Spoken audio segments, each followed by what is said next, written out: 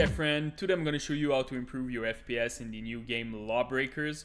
Right now the servers are currently down, so I will not go inside of the game. I will show you where you can find the config files and where you can change the graphics.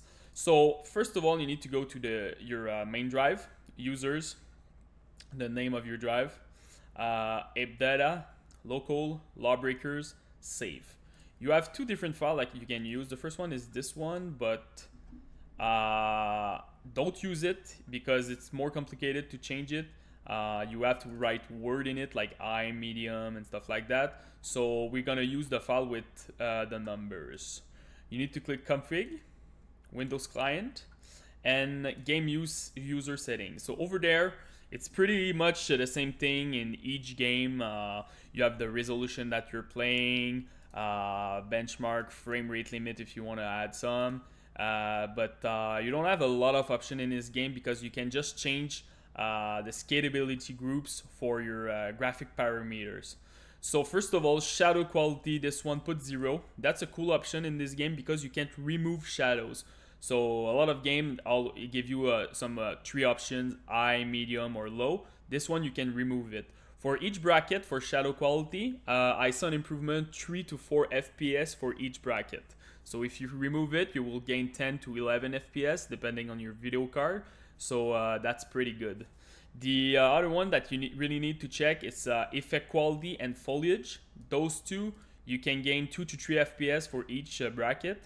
So maybe just lower a little bit the effects and the foliage. It's not like a big thing to lower them because first of all, the game you want to be fast and it's a competitive game. So it will not decrease your performance if you lower those parameters. The last one that is very important is the anti-aliasing. This one, you can stay at 1, but you will see a big decrease. So test 1 or 2, but don't put 0 over there. You will see that a lot of like, how can I say that? A lot of break line across your tune or your gun and stuff. It's not clean. You will see everything a little bit moving. So it's really important to when you play a shooter to use minimum FXAA for anti-aliasing because if not, a lot of stuff are moving, but they're not moving because an opponent is moving. It's just moving because you don't have anti-aliasing. So just use it. And the last thing is maybe your view distance quality. If you really have a low-end rig, you will need to lower that a little bit because if you see less in front of you, you will render less, so you will gain FPS. Okay, really important. So that's about it for now, guys. I don't know if they will add more option in the game because right now we don't have a lot of stuff that we can move. But still, you can start with the shadow and probably you will gain your 60 FPS. So if you have any comment, just comment it on the YouTube section.